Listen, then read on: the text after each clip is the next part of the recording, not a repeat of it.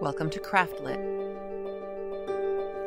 the podcast for crafters who like books. My name is Heather Wardover, and I'm podcasting from my corner of the Sonoran Desert, the Old Pueblo, Tucson, Arizona.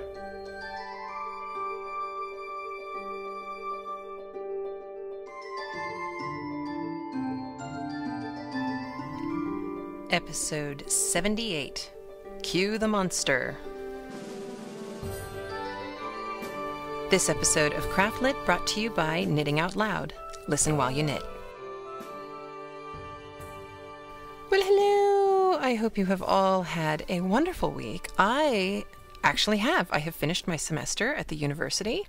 I have collected all 4,000 finals and 8,000 drafts that I have to read. Draft revisions. I told the kids that they could revise papers until the end of the semester because, of course, as a writing teacher, my job is to encourage them to write. I've never really had students take me up on this until now. Oh, dear Lord. I have so many papers to grade this weekend. I should be grading them right now, but I'm not. I'm podcasting, and I'm kind of happy about that. I imagine you can tell from my voice that I am feeling much better. It's so good to be able to breathe. Whatever medication they have put me on, it's all working. I'm very happy. It's an enormous relief. Ooh, I just took a deep breath right there. Oh, it's such a wonderful thing. I'm so happy. And I'm happy about a bunch of other stuff too. I actually have been working on the website. I don't know if you've been to the Blogspot version of the show notes. Actually, make sure you do go there because Dawn sent a really funny link last week.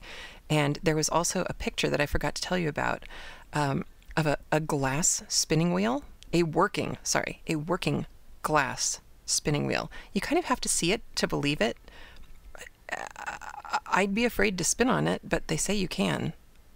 I'm not sure how, because the treadles are also glass, but there it is. The other thing I've done is I've actually raised the library up into its own column, so you can now find episodes much more quickly and efficiently. And part of that is responding to a listener concern, months ago, saying that it was very hard to find specific chapters. Like if you know that you left off on a certain chapter and you haven't listened for a while and you're trying to find that chapter again, but you can't remember which episode it was in. Well, what I'm doing now is systematically going through all of the show notes and finding out which chapters came when, and I'm including that information in the little tag for the library. So you should be able to find this information rather quickly and easily very soon. It's taking me a while, and some of it's easier to track down than others, but there it is. I also wanted to let those of you who wrote to me about Scott Brick and having listened to his work and liking his work, I wanted to let you know that I forwarded some of your comments to him, and he was so overwhelmed and just tickled pink. He actually listened to one of our episodes, and not just the one where I said nice things about him, but you really made his day. And again, I hope if you haven't listened to books that he's recorded, I hope that you do someday and notice that it's him who's reading, because he is quite good at his job and really, again, a wonderful guy. I also wanted to send an enormous thank you out to our wonderful German listeners who came to my call, my cry of desperation, and we now have, I think, a plan. If something should happen with my sister and the young man who she has fallen head over heels for, who we all love. He's just wonderful. If something should happen now, there is a plan in place to surprise them and fet them and make them very happy and probably kind of fat. And that's a good thing. I've also gotten some wonderful, wonderful emails just to me in the last couple weeks, catching up on my health and checking in with me and just letting me know that you're there. And it's been wonderful. I will have the drawing for the November charm next week. I haven't finished printing out all of the papers from donations, and I want to make sure I don't miss anyone. So I am double checking myself on that, and then next week we will have our second to the last drawing. December will be the last one. Shocking. I can't believe how fast time is flying. It is currently, for those of you who are listening in the present, it is Pearl Harbor Day, December 7th, and I can't believe it. There's a part of my brain that refuses to believe it. Time is just passing way too quickly. I'm not real happy about that, but there's not much I can do about it either. Time has a funny way of doing that to me. On the crafty front, before we get to Frankenstein, because I have lots of treats for you today with Frankenstein, I have been weaving up a storm. I have actually gotten my husband to help me warp the loom a couple of times now, because I've had to warp so quickly, and warping is still, for me, the most challenging part, and I've tried to make the whole process a little bit easier by tying a warp on to a warp that's already on the loom. So I had a very, very long, like a 12 or 14 yard warp on that I was doing a funky double weave thing with. For those of you who don't know what double weave is, it's magic. I don't know how to explain it other than that, but what you do is, because of the way you treadle, and it's totally a treadling thing, you wind up weaving the top portion of the fabric and a turn and the bottom portion of the fabric. So for those of you who buy fabric to sew with, you know how it always has a selvage edge and a folded edge? I am actually weaving the selvage edge, 2 selvages, and a folded edge. But I'm weaving it all at once. So if I weave something that is 12 inches wide on the loom, it will be 24 inches wide when I take it off the loom. Isn't that cool? Oh my God, I was so excited. So I was doing something very, very simple and basic, but I wanted to really play with it and see if I could make shawls or see if I didn't know what I was going to do. And then all of a sudden I realized I needed to weave some actual Christmas presents for my sister and her boyfriend. So I got some chenille yarn and I tied it on to the warp that I had. So I cut off what I'd been working on, took those loose edges and tied the new warp on. It happened to be the same number of ends, so it was very easy to do. And then I just pulled those knots through the reeds on the beater and through the heddles. For those of you who don't have weaving looms, this means I pulled an overhand knot through spaces that were about maybe 2 to 3 millimeters wide on the reed and maybe slightly larger than that, 3 millimeters, maybe 3.5 on the heddles. It reminds me of a Douglas Adams moment where the book says, "This is of course impossible." People say in books and magazines that it's really easy to do and you just have to jiggle the yarn. I jiggled.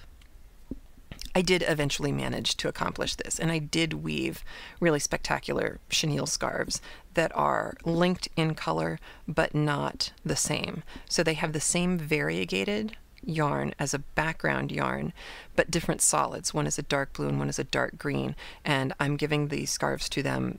My sister's going to take them to Germany. She doesn't know what they are, and they can open the packages together and they can duke it out over who gets what scarf when.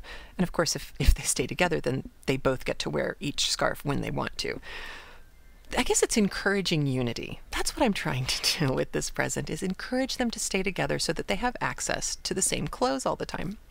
Because I have to say, chenille, I've tried knitting with it once and I hated it. I really, really loathed working with it. I was trying to knit a child's toy, and it just kept pilling and doing all this weird stuff, and pieces of it were falling off. And of course, you can't rip it out if you make a mistake, because then it really has trouble and starts falling apart. I could also have been using cheap chenille. I don't know. I know there are people who knit with it. I'm not one of them, though. Weaving with it was a completely different experience. And the really funky thing is, as soft as the yarn itself is, when you weave it into a scarf, it comes off the loom like a piece of cardboard. It's hard as a rock, and it feels like it's going to crackle when you fold it. And then you're scared, and then you take it and you wash it with, in my case, some eucalyptus. You get that lanolin in there, you swish it around for a while, rinse out the water, air dry it as long as you can, and then stick it in the dryer for the last, 10-minute fluff dry things. And oh my goodness, it shrinks up a little bit, yes. And the fringe you have to leave extra long because the fringe, interestingly enough, shrinks up the most. I didn't notice a whole lot of shrinkage in the width or in the length, but those loose pieces at the end, it went from a 4 to 5 inch fringe to maybe a 2 to 3 inch fringe. That's a lot of shrinking. But my goodness, these things are so unbelievably soft. I'm just overwhelmed. I'm all into weaving with chenille now. And I will figure out a way to get the knots through the heddles easier. So that was one of my adventures this week. My other adventure has been going back to the Guayabera shirt that I was knitting for my husband, that I got out of the Knit One Green magazine, the issue that they released. I think it was over the summer. The pattern is, the picture in the magazine is beautiful. The pattern is not the same as the picture in the magazine. I'm a good enough knitter that if I want it to look like the magazine, darn it, I can do that. So I have been systematically ripping back on things that I had already joined. So I'm deconstructing the shirt and re-knitting specific portions, and it will be worth it. There is no question, it will be worth it. It already looks better. The side that I have fixed already looks so much better. But my goodness, is this a pain in the butt. And I'm just irked because, it didn't have to be so hard. It didn't have to be this way. It really didn't. But it is. And I'm really trying to get it done for Christmas. I'm totally missed Hanukkah with this one, but I don't know. I don't know if I'm going to make it. I hope I will. Because I'm also spinning some of that fabulous merino silk blend that I told you about that my friend Debbie Brunner makes. Oh my goodness. Heaven, heaven, heaven to spin. I'm spinning that, and I'm hoping that I will finish that in time to actually knit the socks for the people I want to give socks to. But the spinning's going slowly because I have finals, I have writing, I have the Guayabara shirt, I've had this weaving thing. I am not where the yarn harlot is with her list of all. She has a schedule for all the knitting she needs to do to be done in time for Christmas, and she's ahead. I am so not. It's just like with the National Novel Writing Month. I made it halfway. I am really proud of myself for making it halfway. But it's exactly the same thing that happened to me with the Knitting Olympics. I engage, I'm really excited, and then life happens, and I can't finish. I don't have a complex about this yet, but I probably should. Someday.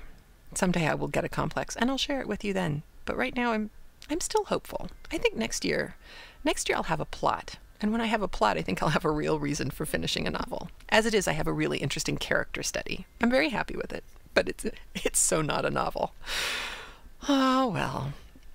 But the spinning is proceeding, and I'm trying something different this time. I'm actually making half of the spinning portable. I'm once again doing the fractal spinning like you saw in the Spin-Off magazine 2 issues ago, where there's an article from Janelle Laidman of Spindolicity.com about how to split roving so that you can get the striping on the knitting, the way that the yarn stripes. You can get it to stripe a specific way when you knit it up. And I really liked how it came up on my pair of socks, so I'm trying to do that again. What that means is I have one very fat piece of roving, which is what I'm doing on my wheel, and then I have a ball of very thin, like pinky finger or smaller thin roving, and I'm using a large-ish spindle to spin that. I'm doing the same weight of yarn on both the spinning wheel and the spindle, so I can make sure that when I ply it will look uniform, but I am spinning into completely different, I don't want to say mediums, but mediums, and we'll see how it works out. I have no idea what's going to happen. It'll probably be a disaster, and I'll be telling you all about it next week, but for now I'm really excited. So that's my crafty life right now, the craft part of the lit. And I've also been, while I've been doing all these things, listening to Frankenstein. This week I'm bringing you 3 chapters, and I have to. because the first two chapters we're going to listen to, it's about half an hour of chapter 3 and chapter 4. Chapter 3 and 4 are Victor telling Walton all about his childhood and eventually his schooling.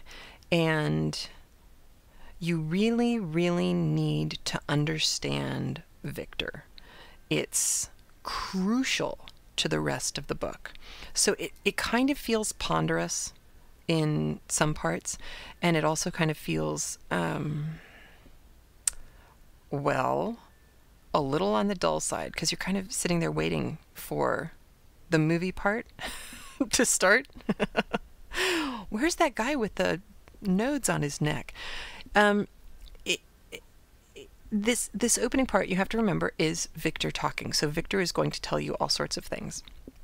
The important thing to remember while you are listening to Victor talking is this. Mary was 18 when she wrote this book. That was the summer that they were in the castle, and Byron came up with this idea that since it was raining and gloomy outside and they were all reading ghost stories to each other, that they should compete and see who could write the best ghost story, and Mary won the competition. 2 years later, after a lot more writing and heavy editing, the book was published, and it was a great success. But she was 18 when she wrote this. She was 16 when she ran away with Percy. Shelley was married to a woman named Harriet at the time, and shortly after this challenge for writing the book, before it was published, Harriet, Percy's actual wife, pregnant with his child, drowned herself in the Thames. Shelley had to go back for the inquest to prove that he didn't throw her in the Thames, exonerated himself, went back to Mary, and then they get married and have a tense but reasonably happy marriage until he dies. I know, lots of fun, right? Again, she's 18 when she writes this. She's 18 when she conceives of this Victor Frankenstein.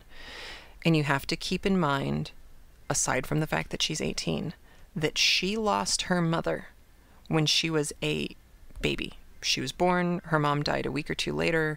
She never knew her mom. She was raised by her father, and she was raised among great intellects and great writers. So I find, personally, her first two chapters where she details Victor's life to be breathtakingly brilliant, beautifully written, and they set you up so perfectly for what will happen next that you won't even see it coming. That's how good it is. So as you listen, just kind of let it wash over you. Don't worry about the details too much. I will remind you of details that matter when they're going to matter. But for now, just kind of get a big, broad picture of Victor's schooling and his prejudices and his biases and his interests. And also listen to, I find it interesting anyway, listen to how interesting it is how science has changed and the perception of science has changed. And never, never forget that the people who this book are populated with are people created by a romantic, capital R. This is people reacting to the Age of Reason, the Enlightenment, and they are enamored of things like supernatural events and kind of windswept, stormy terrain and nature's beauty in both its glory, as in, a glorious sunset or a spectacular sunrise, but also in nature's beauty in that kind of tempest-tossed rocky coast of Maine with a slate gray sky and the waves beating on the rocks with, this fabulous stormy ocean. All of that was beautiful to them. All of that was grand. And I think that's where they found their spirituality. That's where they found their connection to a larger world and meaning. And importance and depth, and you hear all of that coming through in Victor. The other thing that you will hear them value over and over again in this book is friendship and family. And so with that, I'm going to let you start off on chapters 3 and 4 of Frankenstein by Mary Shelley.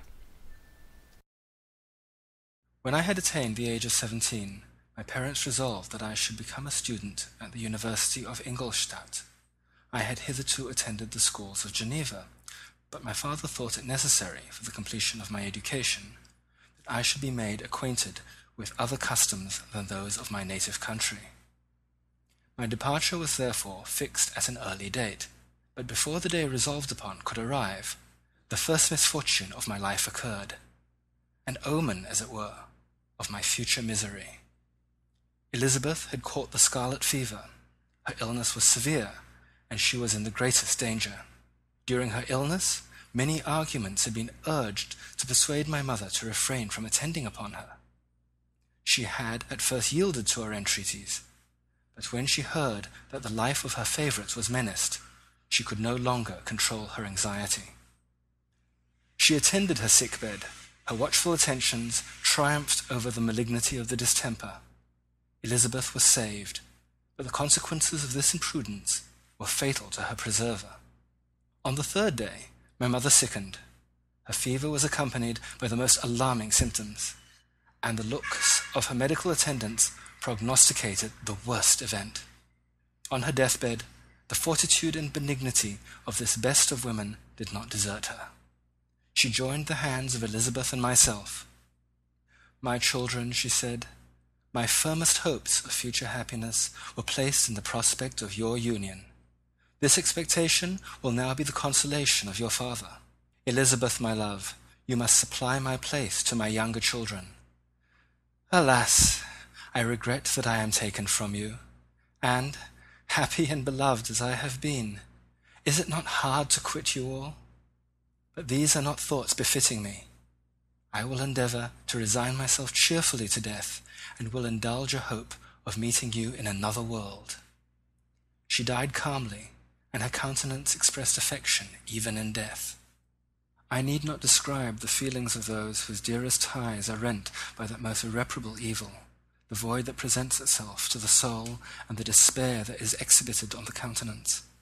It is so long before the mind can persuade itself that she whom we saw every day, and whose very existence appeared part of our own, can have departed forever, that the brightness of a beloved eye can have been extinguished, and the sound of a voice, so familiar and dear to the ear, can be hushed, never more to be heard. These are the reflections of the first days. But when the lapse of time proves the reality of the evil, then the actual bitterness of grief commences. Yet from whom has not the rude hand rent away some dear connection? And why should I describe a sorrow which all have felt and must feel? The time at length arrives when grief is rather an indulgence than a necessity, and the smile that plays upon the lips, although it may be deemed a sacrilege, is not banished. My mother was dead, but we had still duties we ought to perform. We must continue our course with the rest, and learn to think ourselves fortunate, whilst one remains whom the spoiler has not seized. My departure for Ingolstadt, which had been deferred by these events, was now again determined upon. I obtained from my father a respite of some weeks. It appeared to me sacrilege so soon to leave the repose akin to death of the house of mourning, and to rush into the thick of life. I was new to sorrow, but it did not the less alarm me. I was unwilling to quit the sight of those that remained to me, and above all I desired to see my sweet Elizabeth in some degree consoled. She indeed veiled her grief, and strove to act the comforter to us all. She looked steadily on life, and assumed its duties with courage and zeal. She devoted herself to those whom she had been taught to call her uncle and cousins. Never was she so enchanting as at this time, when she recalled the sunshine of her smiles and spent them upon us. She forgot even her own regret in her endeavours to make us forget.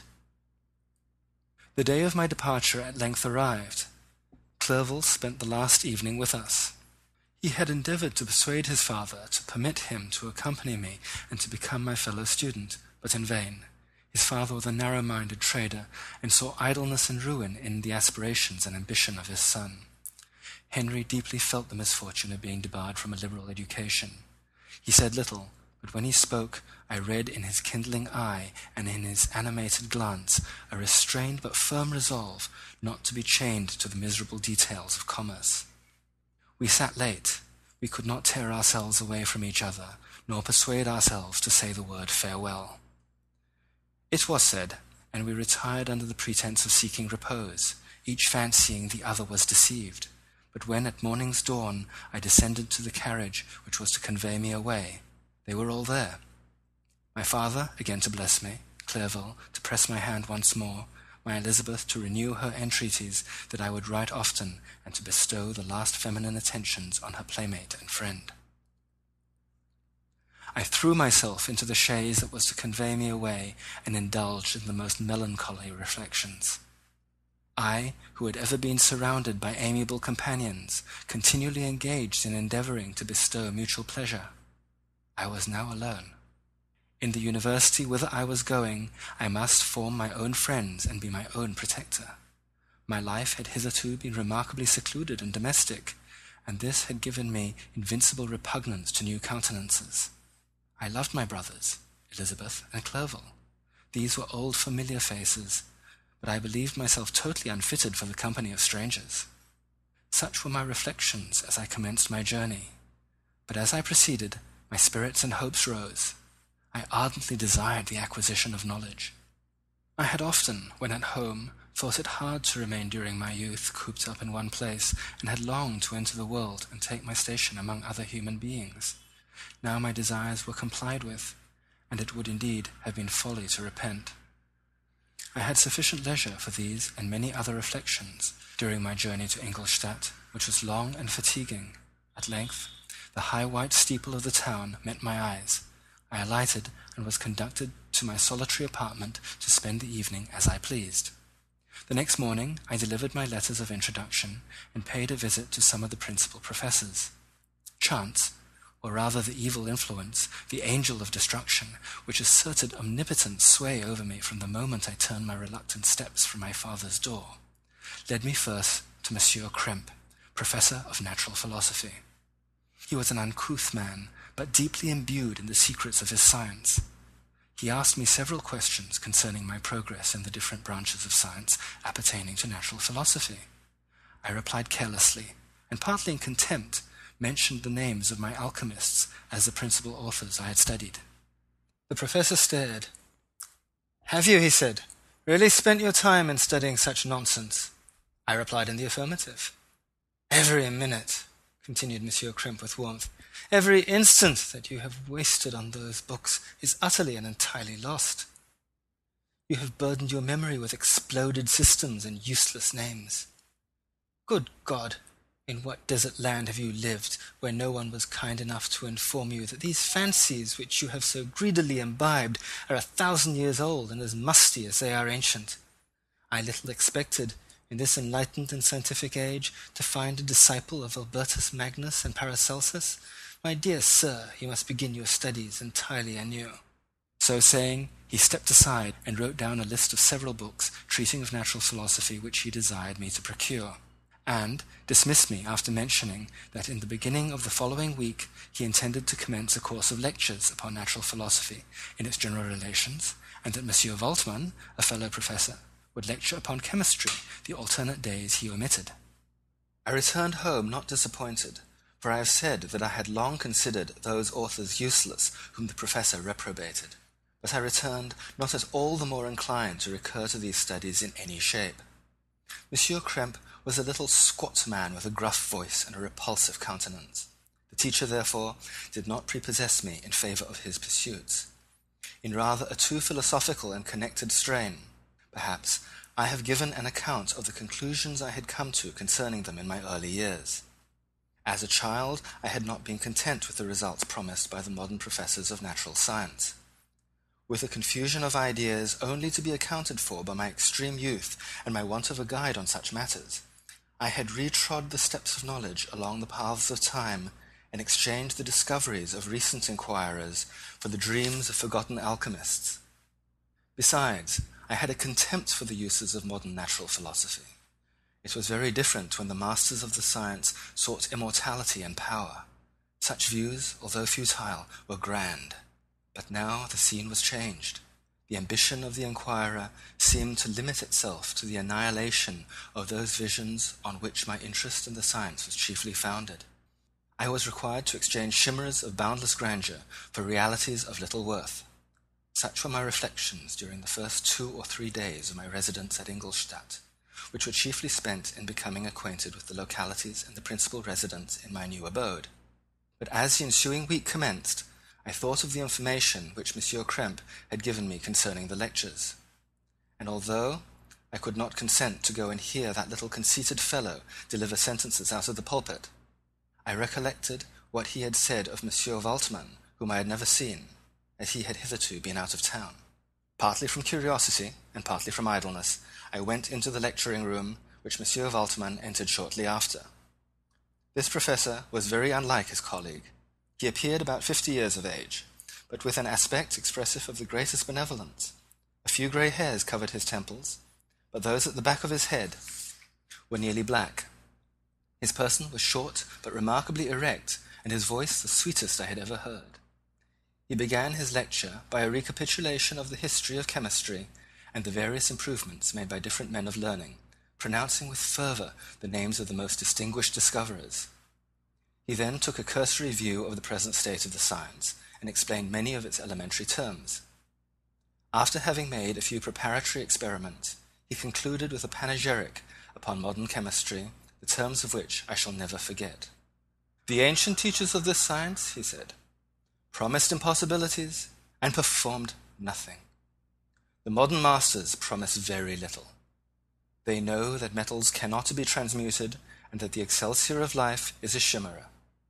But these philosophers, whose hands seem only made to dabble in dirt, and their eyes to pore over the microscope or crucible, have indeed performed miracles. They penetrate into the recesses of nature, and show how she works in our hiding places. They ascend into the heavens. They have discovered how the blood circulates, and the nature of the air we breathe. They have acquired new and almost unlimited powers. They can command the thunders of heaven, mimic the earthquake, and even mock the invisible world with its own shadows." Such were the professor's words. Rather, let me say, such the words of the fate announced to destroy me. As he went on, I felt as if my soul were grappling with a palpable enemy. One by one, the various keys were touched which formed the mechanism of my being. Chord after chord was sounded, and soon my mind was filled with one thought, one conception, one purpose. "So much has been done," exclaimed the soul of Frankenstein. "More, far more will I achieve. Treading in the steps already marked, I will pioneer a new way, explore unknown powers, and unfold to the world the deepest mysteries of creation." I closed my eyes that night. My internal being was in a state of insurrection and turmoil. I felt that order would thence arise, but I had no power to produce it. By degrees, after the morning's dawn, sleep came. I awoke, and my yesternight's thoughts were as a dream. There only remained a resolution to return to my ancient studies, and to devote myself to a science for which I believe myself to possess a natural talent. On the same day I paid Monsieur Waldman a visit. His manners in private were even more mild and attractive than in public, for there was a certain dignity in his mien during his lectures, which in his own house was replaced by the greatest affability and kindness. I gave him pretty nearly the same account of my former pursuits as I had given his fellow professor. He heard with attention the little narration concerning my studies, and smiled at the names of Cornelius Agrippa and Paracelsus, but without the contempt that Monsieur Krempe had exhibited. He said that these were men to whose indefatigable zeal modern philosophers were indebted for most of the foundations of their knowledge. They had left to us, as an easier task, to give new names and arrange in connected classifications the facts which they, in a great degree, had been the instruments of bringing to light. The labours of men of genius, however erroneously directed, scarcely ever fail in ultimately turning to the solid advantage of mankind. I listened to his statement which was delivered without any presumption or affectation, and then added that his lecture had removed my prejudices against modern chemists. I expressed myself in measured terms, with the modesty and deference due from a youth to his instructor, without letting escape, an experience in life would have made me ashamed, any of the enthusiasm which stimulated my intended labours. I requested his advice concerning books I ought to procure. "I am happy," said Monsieur Voltman, "to have gained a disciple, and if your application equals your ability, I have no doubt of your success. Chemistry is that branch of natural philosophy in which the greatest improvements have been and may be made. It is on that account that I have made it my peculiar study. But at the same time, I have not neglected the other branches of science. A man would make a very sorry chemist if he attended to that department of human knowledge alone. If your wish is to become really a man of science, and not merely a petty experimentalist, I would advise you to apply to every branch of natural philosophy, including mathematics." He then took me into his laboratory and explained to me the uses of his various machines, instructing me as to what I ought to procure, and promising me the use of his own when I should have advanced far enough in the science not to derange their mechanism. He also gave me a list of books which I had requested, and I took my leave. Thus ended a day memorable to me. It decided my future destiny. I just wanted to remind those of you who are listening on either iTunes or another kind of MP3 player that recognizes chapters that I am including podcast chapter breaks in each episode so that you can easily fast forward or kind of jump to the beginning of the next chapter. And actually what I'm doing is I'm clicking to the beginning of the next chapter talk. So, chapter 3. I don't think there's anything in there that should be hugely shocking to anyone about the way Victor talks about himself, except that for those of you who aren't familiar with the guys that he's talking about, the people who he was reading, they're all alchemists, the people who thought that you could turn like lead into gold. And again, this is obviously a romantic notion. This is not a surprise it was mentioned in the previous chapter.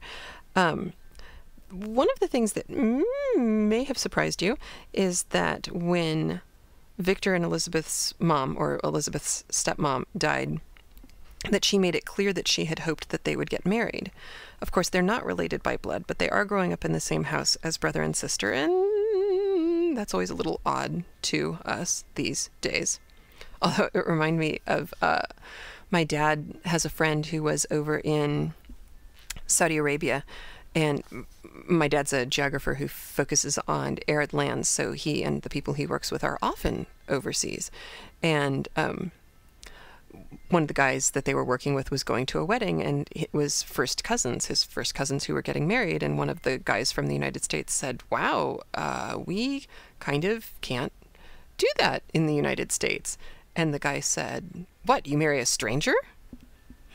And I just thought, man, that sums up a pretty major culture difference. And it's kind of true. You know, you do marry someone who you don't actually know very well. I was lucky enough to have known my husband for years by the time we got married, and it made the whole thing very easy and peaceful and comfortable and quite happy. And it still is.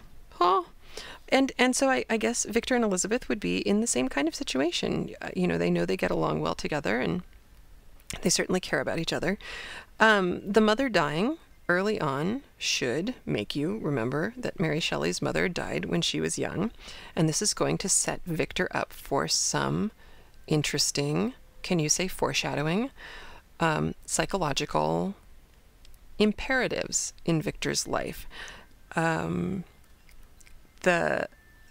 other thing, of course, is that his mother died nobly. You know, she didn't die tragically or screaming or, you know, kicking her way out. She was very calm, and she was angelic, and she was this and that. And it's hard not to imagine that this is Mary Shelley idealizing her mom. It would be odd if it weren't, I guess, is where I'm going with that. So now we are heading into chapter 4, which is more of Victor's schooling, but this is where it actually gets a little twisted. Here we go. Chapter 4. From this day, natural philosophy, and particularly chemistry, in the most comprehensive sense of the term, became nearly my sole occupation. I read with ardour those works so full of genius and discrimination which modern inquirers have written on these subjects.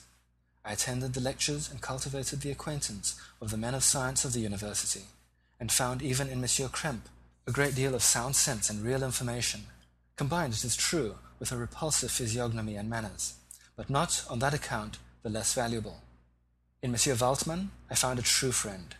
His gentleness was never tinged by dogmatism, and his instructions were given with an air of frankness and good nature that banished every idea of pedantry.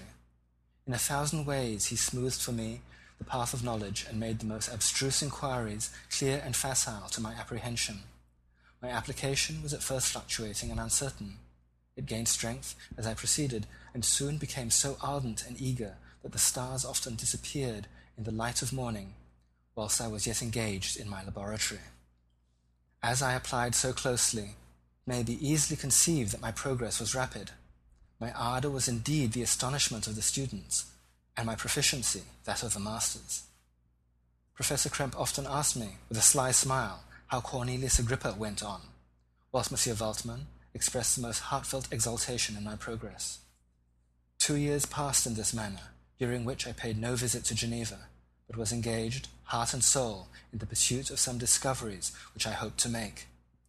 None but those who have experienced them can conceive of the enticements of science. In other studies you go as far as others have gone before you, and there is nothing more to know. But in scientific pursuit there is continual food for discovery and wonder. A mind of moderate capacity which closely pursues one study must infallibly arrive at great proficiency in that study, and I, who continually sought the attainment of one object of pursuit and was solely wrapped up in this, improved so rapidly that at the end of 2 years I made some discoveries in the improvement of some chemical instruments, which procured me great esteem and admiration at the university. When I had arrived at this point, and had become as well acquainted with the theory and practice of natural philosophy as depended on the lessons of any of the professors at Ingolstadt, my residence there being no longer conducive to my improvements, I thought of returning to my friends and my native town, when an incident happened that protracted my stay. One of the phenomena which had peculiarly attracted my attention was the structure of the human frame, and indeed any animal endued with life. Whence, I often asked myself, did the principle of life proceed? It was a bold question, and one which has ever been considered as a mystery. Yet with how many things are we upon the brink of becoming acquainted, if cowardice or carelessness did not restrain our inquiries? I resolved these circumstances in my mind, and determined thenceforth to apply myself more particularly to those branches of natural philosophy which related to physiology. Unless I had been animated by an almost supernatural enthusiasm, my application to this study would have been irksome and almost intolerable. To examine the causes of life, we must first have recourse to death. I became acquainted with the science of anatomy, but this was not sufficient. I must also observe the natural decay and corruption of the human body. In my education, my father had taken the greatest precautions that my mind should be impressed with no supernatural horrors. I do not even remember to have trembled at a tale of superstition, or to have feared the apparition of a spirit. Darkness had no effect upon my fancy, and a churchyard was to me merely the receptacle of bodies deprived of life, which, from being the seat of beauty and strength, had become food for the worm. Now I was led to examine the cause and the progress of this decay, and forced to spend days and nights in vaults and charnel houses. My attention was fixed upon every object the most insupportable to the delicacy of human feelings. I saw how the fine form of man was degraded and wasted. I beheld the corruption of death succeed to the blooming cheek of life. I saw how the worm inherited the wonders of the eye and the brain. I paused, examining and analyzing all the minutiae of causation, as exemplified in the change from life to death and death to life, until, from the midst of this darkness a sudden light broke in upon me, a light so brilliant and wondrous, yet so simple, that while I became dizzy with the immensity of the prospect which it illuminated, I was surprised that among so many men of genius who had directed their inquiries towards the same science, that I alone should be reserved to discover so astonishing a secret. Remember, I am not recording the vision of a madman. The sun does not more certainly shine in the heavens than that which I now affirm is true. Some miracle might have produced it, yet the stages of the discovery were distinct and probable. After days and nights of incredible labour and fatigue, I succeeded in discovering the cause of generation and life. Nay, more, I became myself capable of bestowing animation upon lifeless matter. The astonishment which I had at first experienced on this discovery soon gave place to delight and rapture. After so much time spent in painful labour, to arrive at once at the summit of my desires was the most gratifying consummation of my toils. But this discovery was so great and overwhelming that all the steps by which I had been progressively led to it were obliterated, and I beheld only the result. What had been the study and desire of the wisest men since the creation of the world was now within my grasp. Not that, like a magic scene, it all opened upon me at once. The information I had obtained was of a nature rather to direct my endeavours so soon as I should point them towards the object of my search, than to exhibit that object already accomplished. I was like the Arabian, who had been buried with the dead and found a passage to life, aided only by one glimmering and seemingly ineffectual light. I see by your eagerness, and the wonder and hope which your eyes express, my friend, that you expect to be informed of the secret with which I am acquainted. That cannot be. Listen patiently until the end of my story, and you will easily perceive why I am so reserved on that subject. I will not lead you on, unguarded and ardent as I then was, to your destruction and infallible misery. Learn from me, if not by my precepts, at least by my example, how dangerous is the acquirement of knowledge, and how much happier that man is who believes his native town to be the world, than he who aspires to become greater than his nature will allow. When I found so astonishing a power placed within my hands, I hesitated a long time concerning the manner in which I should employ it. Although I possessed the capacity of bestowing life, yet to prepare a frame for the reception of it, with all its intricacies of fibres, muscles, and veins, still remained a work of inconceivable difficulty and labour. I doubted at first whether I should attempt the creation of a being like myself, or one of simpler organization. But my imagination was too much exalted by my first success to permit me to doubt of my ability to give life to an animal as complex and wonderful as man.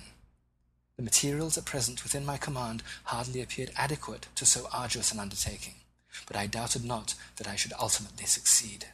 I prepared myself for a multitude of reverses. My operations might be incessantly baffled, and at last my work be imperfect, yet when I considered the improvement which every day takes place in science and mechanics, I was encouraged to hope my present attempts would at least lay the foundations of future success. Nor could I consider the magnitude and complexity of my plan as any argument of its impracticability. It was with these feelings that I began the creation of a human being. As the minuteness of the parts formed a great hindrance to my speed, I resolved, contrary to my first intention, to make a being of gigantic stature, that is to say, about 8 feet in height, and proportionally large. After having formed this determination, and having spent some months in successfully collecting and arranging my materials, I began. No one can conceive the variety of feelings which bore me onwards. Like a hurricane in the first enthusiasm of success, life and death appeared to me ideal bounds which I should break through and pour a torrent of light into our dark world. A new species would bless me as its creator and source. Many happy and excellent natures would owe their being to me. No father could claim the gratitude of his child so completely as I should deserve theirs. Pursuing these reflections, I thought that if I could bestow animation upon lifeless matter, I might in process of time, although I now found it impossible, to renew life where death had apparently devoted the body to corruption. These thoughts supported my spirits, while I pursued my undertaking with unremitting ardour. My cheek had grown pale with study, and my person had become emaciated with confinement. Sometimes, On the very brink of certainty, I failed. Yet still I clung to the hope which the next day or the next hour might realize. One secret which I alone possessed was the hope to which I had dedicated myself, and the moon gazed on my midnight labours, while, with unrelaxed and breathless eagerness, I pursued nature to her hiding places. Who shall conceive the horrors of my secret toil, as I dabbled among the unhallowed damps of the grave, or tortured the living animal to animate the lifeless clay? My limbs now tremble, and my eyes swim with the remembrance. But then a resistless and almost frantic impulse urged me forward. I seemed to have lost all soul or sensation but for this one pursuit. It was indeed but a passing trance that only made me feel with renewed acuteness so soon as, the unnatural stimulus ceasing to operate, I had returned to my old habits. I collected bones from the charnel houses and disturbed with profaned fingers the tremendous secrets of the human frame. In a solitary chamber, or rather cell, at the top of the house, and separated from all the other apartments by a gallery and staircase, I kept my workshop of filthy creation. My eyeballs were starting from their sockets and attending to the details of my employment. The dissecting room and the slaughterhouse furnished many of my materials, and often did my human nature turn with loathing from my occupation, while still urged on by an eagerness which perpetually increased, I brought my work near to a conclusion. The summer months passed while I was thus engaged, heart and soul, in one pursuit. It was a most beautiful season. Never did the fields bestow a more plentiful harvest, or the vines yield a more luxuriant vintage. But my eyes were insensible to the charms of nature, and the same feelings which made me neglect the scenes around me caused me also to forget those friends who were so many miles absent, and whom I had not seen for so long a time. I knew my silence disquieted them, and I well remembered the words of my father. I know that while you are pleased with yourself, you will think of us with affection, and we shall hear regularly from you. You must pardon me if I regard any interruption in your correspondence as a proof that your other duties are equally neglected. I knew well, therefore, what would be my father's feelings, but I could not tear my thoughts from my employment, loathsome in itself, but which had taken an irresistible hold of my imagination. I wished, as it were, to procrastinate all that related to my feelings of affection until the great object, which swallowed up every habit of my nature, should be completed. I then thought my father would be unjust if he ascribed my neglect to vice or faultiness on my part, but I am now convinced that he was justified in conceiving that I should not be altogether free from blame. A human being in perfection ought always to preserve a calm and peaceful mind, and never allow passion or a transitory desire to disturb his tranquillity. I do not think that the pursuit of knowledge is an exception to this rule. If the study to which you apply yourself has a tendency to weaken your affections and to destroy your taste for those simple pleasures in which no alloy can possibly mix, then that study is certainly unlawful, that is to say, not befitting the human mind. If this rule were always observed, if no man allowed any pursuit whatsoever to interfere with the tranquillity of his domestic affections, Greece had not been enslaved, Caesar would have spared his country, America would have been discovered more gradually, and the empires of Mexico and Peru had not been destroyed. But I forget that I am moralizing in the most interesting part of my tale, and your looks remind me to proceed. My father made no reproach in his letters, and only took notice of my silence by inquiring into my occupations more particularly than before. Winter, spring, and summer passed away during my labours, but I did not watch the blossom on the expanding leaves, sights which before always yielded me supreme delight, so deeply was I engrossed in my occupation. The leaves of that year had withered before my work drew near a close, and now every day showed me more plainly how well I had succeeded. But my enthusiasm was checked by my anxiety, and I appeared rather like one doomed by slavery to toil in the mines, or any other unwholesome trade, than an artist occupied by his favourite employment. Every night I was oppressed by a slow fever, and I became nervous to a most painful degree. The fall of a leaf startled me, and I shunned my fellow creatures as if I had been guilty of a crime. Sometimes I grew alarmed at the wreck I perceived that I had become, and the energy of my purpose alone sustained me. My labours would soon end, and I believed that exercise and amusement would then drive away incipient disease, and I promised myself both of these when my creation should be complete. End of chapter 4. Alrighty then. So we now have Victor creating the monster. And I don't know about you, but the second that he said he was making the creature out of gigantic proportions and he was 8 feet tall, I immediately thought of Terry Garr. He must have an enormous Schwanzstücke.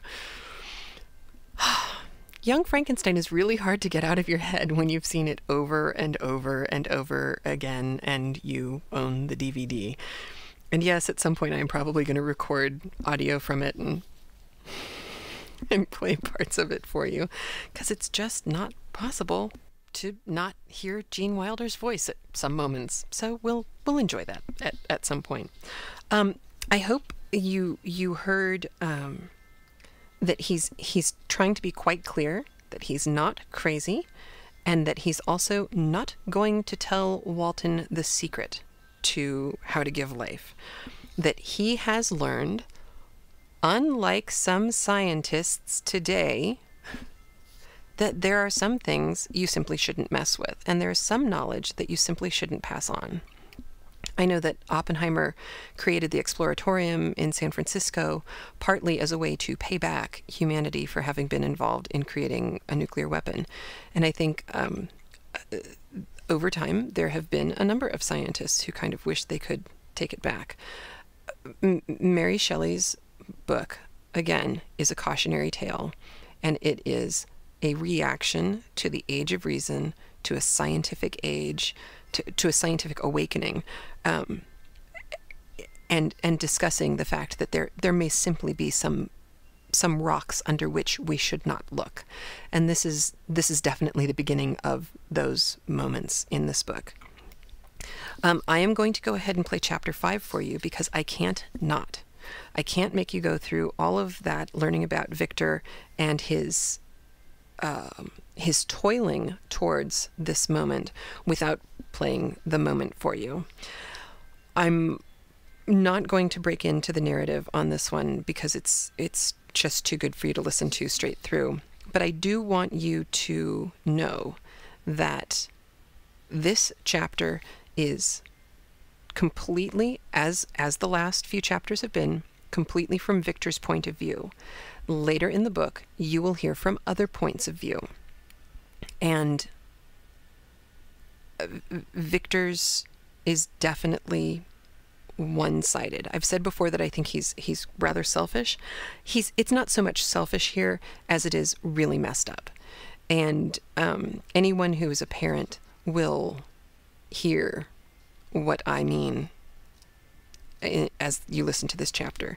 I don't want to give too much away, and it's hard to talk about this one without saying there's a lot of foreshadowing in the early part of this book. One of the other things to know is that Mary will quote Coleridge's Rime of the Ancient Mariner. And I'm thinking maybe when this book is done, we'll go back and we'll listen to somebody do a recording of The Ancient Mariner, because it's just so bloody good. And you'll see why she kept quoting from it over and over and over again. So I think I'm looking through the book itself just to make sure. I'm just going to start it for you. I will probably not talk a whole lot about it at the end, because you just simply won't need it. It's really a good chapter. And it was always, after doing things like The Scarlet Letter and some really heavy and ponderous books, it was always, I know, fun for my kids to finally get a book where, yeah, you have to slog through the first couple chapters, but you get to the good stuff pretty fast in Frankenstein. So if you've hung on this far, this is now where the roller coaster ride really starts. So here we go with chapter 5, and a completely different reader. It was on a dreary night of November that I beheld the accomplishment of my toils. With an anxiety that almost amounted to agony, I collected the instruments of life around me that I might infuse a spark of being into the lifeless thing that lay at my feet. It was already 1 in the morning. The rain pattered dismally against the panes, and my candle was nearly burnt out, when by the glimmer of the half-extinguished light I saw the dull yellow eye of the creature open. It breathed hard, and a convulsive motion agitated its limbs. How can I describe my emotions at this catastrophe, or how delineate the wretch whom with such infinite pains and care I had endeavored to form? His limbs were in proportion, and I had selected his features as beautiful. Beautiful, great God! His yellow skin scarcely covered the work of muscles and arteries beneath. His hair was of a lustrous black and flowing, his teeth of a pearly whiteness, but these luxuriances only formed a more horrid contrast with his watery eyes, that seemed almost of the same color as the dun-white sockets in which they were set, his shriveled complexion and straight black lips. The different accidents of life are not so changeable as the feelings of human nature. I had worked hard for nearly 2 years, for the sole purpose of infusing life into an inanimate body. For this I had deprived myself of rest and health. I had desired it with an ardor that far exceeded moderation. But now that I had finished, the beauty of the dream vanished, and breathless horror and disgust filled my heart.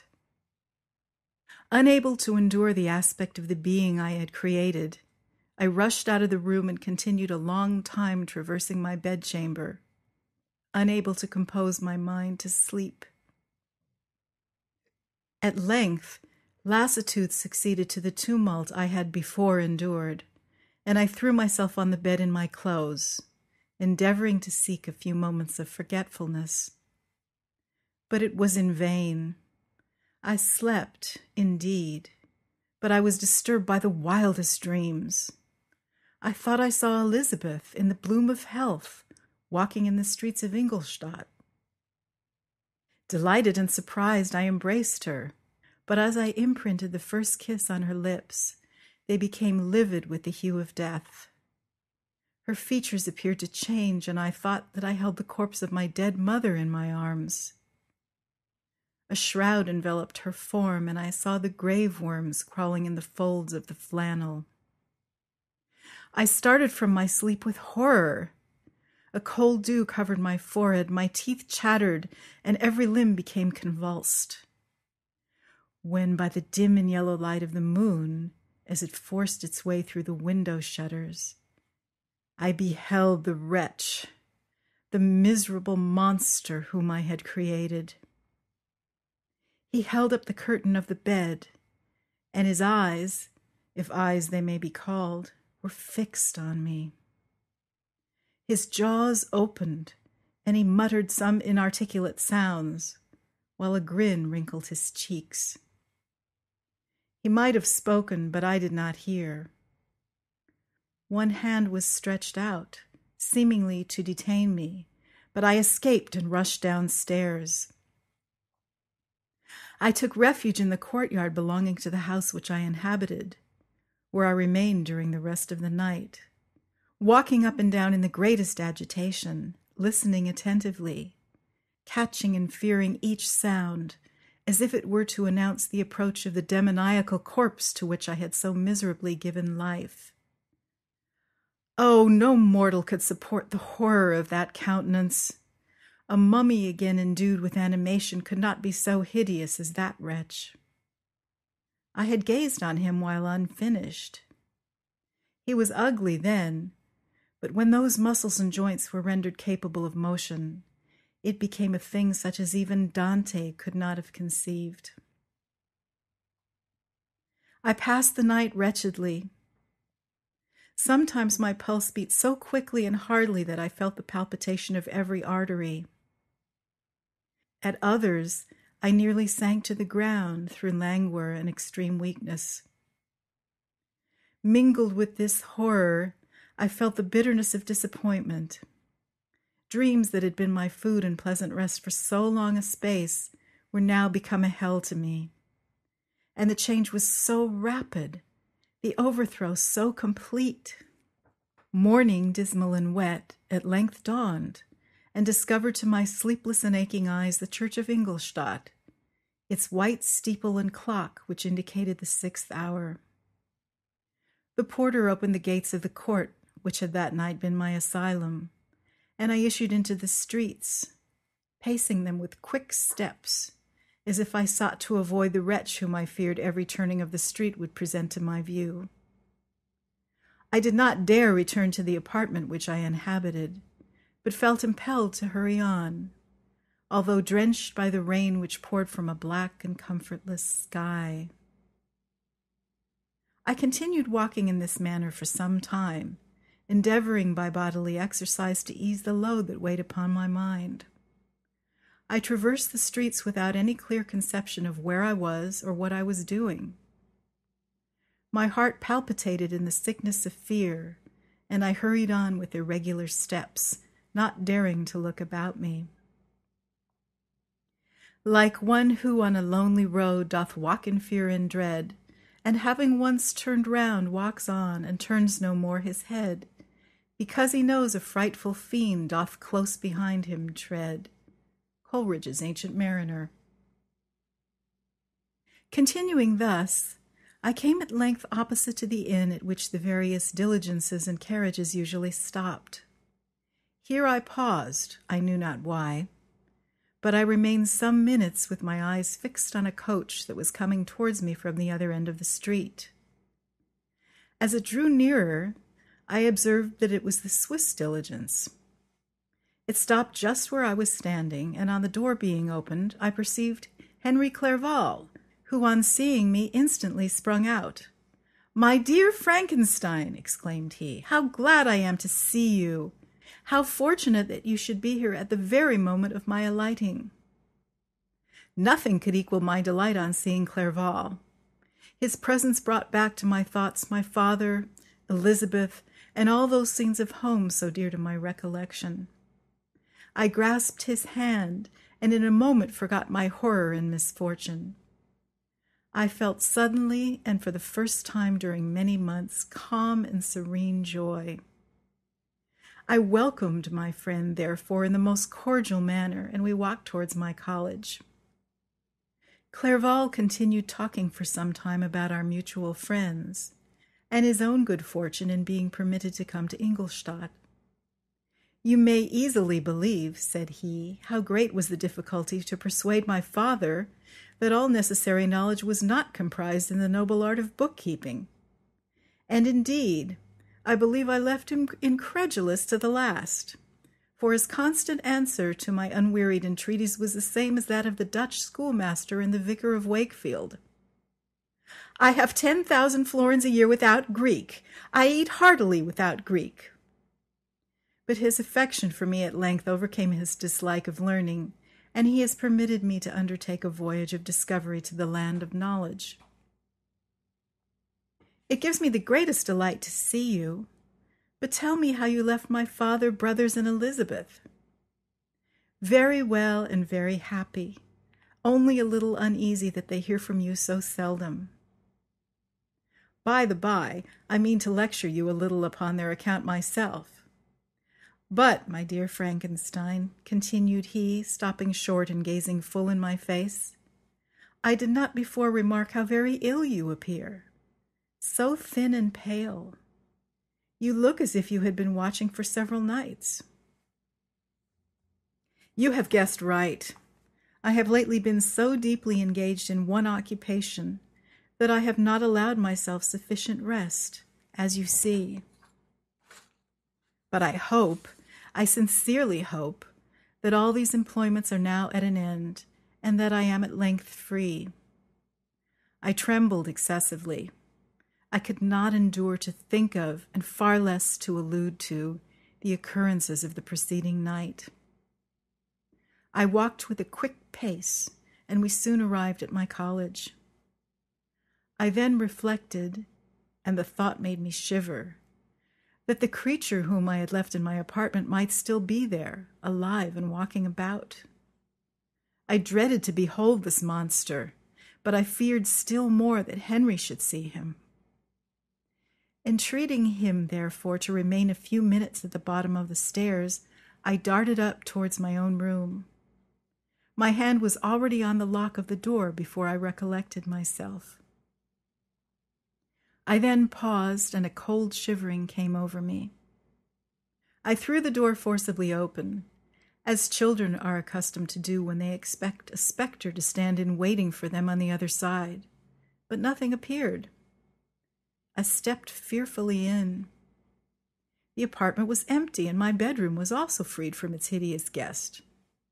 I could hardly believe that so great a good fortune could have befallen me. But when I became assured that my enemy had indeed fled, I clapped my hands for joy and ran down to Clerval. We ascended into my room, and the servant presently brought breakfast. But I was unable to contain myself. It was not joy only that possessed me. I felt my flesh tingle with excess of sensitiveness, and my pulse beat rapidly. I was unable to remain for a single instant in the same place. I jumped over the chairs, clapped my hands, and laughed aloud. Clerval at first attributed my unusual spirits to joy on his arrival. But when he observed me more attentively, he saw a wildness in my eyes for which he could not account, and my loud, unrestrained, heartless laughter frightened and astonished him. "My dear Victor," cried he, "what for God's sake is the matter? Do not laugh in that manner. How ill you are! What is the cause of all this?" "Do not ask me," cried I, putting my hands before my eyes, for I thought I saw the dreaded spectre glide into the room. "He can tell. Oh, save me! Save me!" I imagined that the monster seized me. I struggled furiously and fell down in a fit. Poor Clerval! What must have been his feelings? A meeting which he anticipated with such joy so strangely turned to bitterness. But I was not the witness of his grief, for I was lifeless and did not recover my senses for a long, long time. This was the commencement of a nervous fever which confined me for several months. During all that time, Henry was my only nurse. I afterwards learned that, knowing my father's advanced age and unfitness for so long a journey, and how wretched my sickness would make Elizabeth, he spared them this grief by concealing the extent of my disorder. He knew that I could not have a more kind and attentive nurse than himself, and, firm in the hope he felt of my recovery, he did not doubt that, instead of doing harm, he performed the kindest action that he could towards them. But I was in reality very ill, and surely nothing but the unbounded and unremitting attentions of my friend could have restored me to life. The form of the monster on whom I had bestowed existence was forever before my eyes, and I raved incessantly concerning him. Doubtless my words surprised Henry. He at first believed them to be the wanderings of my disturbed imagination, but the pertinacity with which I continually recurred to the same subject persuaded him that my disorder indeed owed its origin to some uncommon and terrible event. By very slow degrees, and with frequent relapses that alarmed and grieved my friend, I recovered. I remember the first time I became capable of observing outward objects with any kind of pleasure. I perceived that the fallen leaves had disappeared and that the young buds were shooting forth from the trees that shaded my window. It was a divine spring, and the season contributed greatly to my convalescence. I felt also sentiments of joy and affection revive in my bosom. My gloom disappeared, and in a short time I became as cheerful as before I was attacked by the fatal passion. "Dearest Clerval," exclaimed I, "how kind, how very good you are to me. This whole winter, instead of being spent in study as you promised yourself, has been consumed in my sick room. How shall I ever repay you? I feel the greatest remorse for the disappointment of which I have been the occasion. But you will forgive me. You will repay me entirely if you do not discompose yourself, but get well as fast as you can. And since you appear in such good spirits, I may speak to you on one subject, may I not? I trembled. One subject. What could it be? Could he allude to an object on whom I dared not even think? Compose yourself, said Clerval, who observed my change of color. I will not mention it if it agitates you. But your father and cousin would be very happy if they received a letter from you in your own handwriting. They hardly know how ill you have been and are uneasy at your long silence. Is that all, my dear Henry? How could you suppose that my first thought would not fly towards those dear, dear friends whom I love and who are so deserving of my love? If this is your present temper, my friend, you will perhaps be glad to see a letter that has been lying here some days for you. It is from your cousin, I believe. This is the end of Chapter 5. So next week, we hear the letter. So the monster's awake, and somewhere, and Victor has no idea where, and he's been recuperating for how long now, and still has no idea where. My goodness, he's just not very aware. Please don't forget, if you donate during the month of December, you will be entered into the December drawing for the fabulous Genminus Craftlit charm. We will get those out to you, and I will read off the November winner of the Craftlit charm next week. Have a great week. I will talk to you soon. Please remember to support the people who support Craftlit. Go to knittingoutloud.com. Listen while you knit.